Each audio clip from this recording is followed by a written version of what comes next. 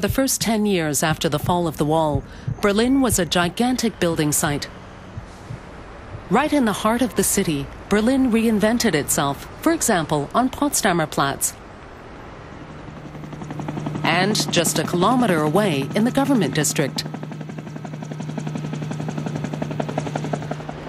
The Bundestag voted in 1991 to make Berlin the seat of government, a challenge not just for politicians, but also for architects.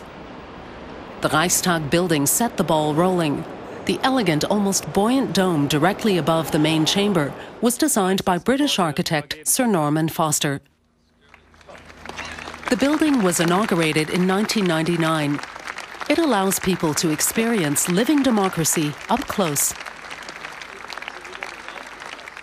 Where else in the world could everyone walk through this entrance behind me, together with the politicians, to rise to a public plaza which occupies the entire roof, to look into the main chamber of Parliament itself, to have such close contact?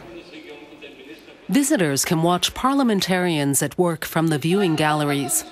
And Norman Foster's glass cupola soon became one of the capital's top attractions. It's wonderful. The view is fabulous, and I'm proud to live in this city. It's a successful blend of old and new. The new chancellery is nearby. It is the nerve center of governmental power. It's a building that allows for grand entrances, but is marked with composure and transparency. The offices are flooded with light.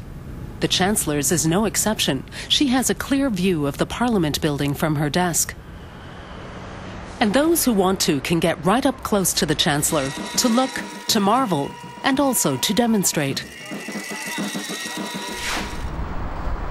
10,000 visitors daily show that Germans have embraced their new government district.